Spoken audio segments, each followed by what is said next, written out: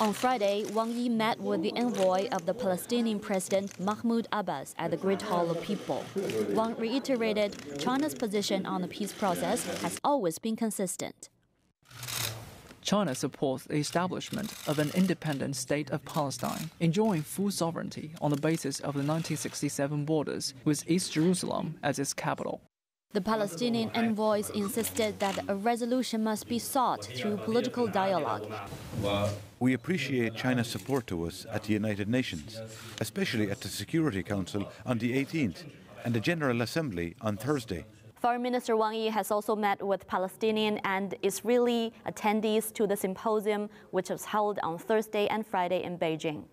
China is hoping the symposium to be a platform for communication for peace advocates in the demonstration of the hope for peace.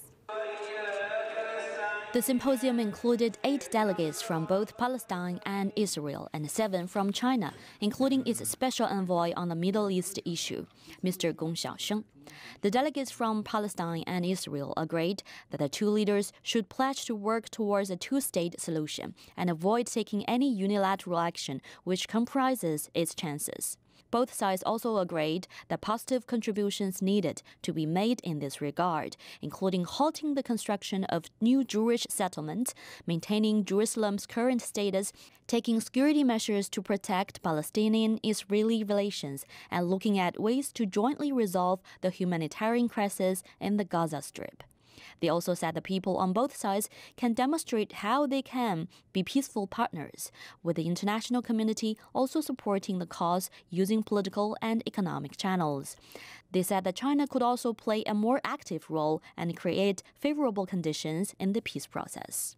The symposium was held in a very tense, critical, and sensitive background. Although it's a civil meeting, it sends a voice to the world that the majority of Palestinian and Israeli people support the peace process and the two-state solution. The meeting was held in a very positive atmosphere. China has vowed to continue its efforts to promote peace in the Middle East region. Guoxiu, CGTN, Beijing.